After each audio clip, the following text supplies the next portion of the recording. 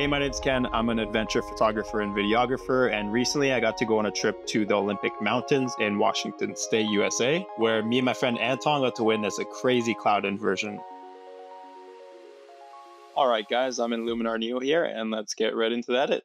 So these are the 5 photos I'll be doing the HDR merge with. So doing the HDR merge itself is actually really simple. All you have to do is locate the HDR merge on the right hand side, select your 5 photos to stack, drop them over, hit merge, and Luminar will do its magic. So the reason why I'm doing an HDR merge is because of the exposure difference. So if you notice the sky here, it's very bright in the brightest, whereas everything else is nicely exposed. In the darkest one, the sky is nicely exposed.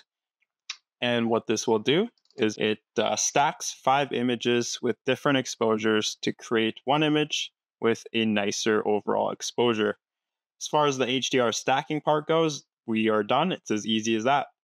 I'm going to make a few personal edits, so keep watching if you want to see that. So, because we're posting on Instagram, I'm going to crop it to 4:5. And I'm also going to use the rule of thirds and place the subject on the right-hand side 1/3 here. Going to use the Develop tab, brighten it up a little bit, bring down the highlights there.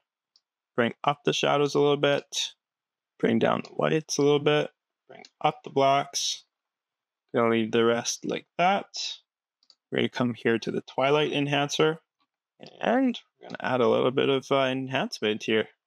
So as you can see, what this twilight enhancer does is it just makes it look a little more like twilight, and it adds a little bit of purple to it, which I like. So that's good there. Atmosphere, you know what, I'm gonna add a little bit of haze, as I'll show you. It just adds a little bit of exposure and brings up the shadows a little bit in the clouds, which I like, so I'll leave it there. Landscape, again, I'm gonna add a little bit of golden hour here. I like the orange. We're gonna come to the relight tool. We're gonna go to masking, object select, AI is going to do its thing, and we're going to select the subject, to my friend Anton here, just like that. We're going to go brighten this near a tad bit. So as you can see, that's a little too much. If you add just a little bit, like that, brightens them up a little bit, which I like. So we're going to skip all this except for the glow. So we're going to go to masking again, object select. This time we're going to select the clouds here. Go to adjustments.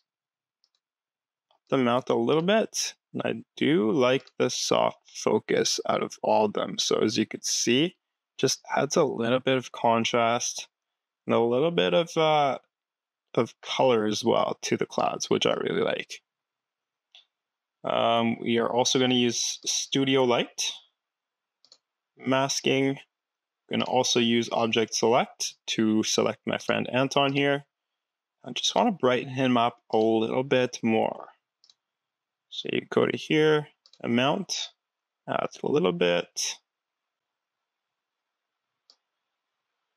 Well, I do like somewhere in here, so we'll go with that.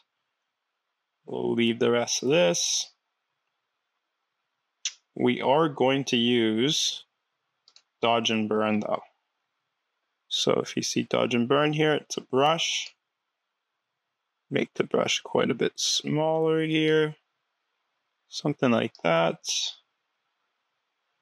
Just kind of color my friend Anton here just a little bit. And we're going to bring down the amount obviously because the full thing is just too much. We're going to create just a little bit of a glow around my friend here. And that's it. We're done. All right, so we've come a long way. As you can see, this is the before and after. And check out where we came from. This is one of the 5 exposures. This is also one of the 5 exposures. And this is the final image. All right, guys, thanks so much for watching. And hopefully this video gave you a better idea on how to edit an HDR photo on Luminar Neo.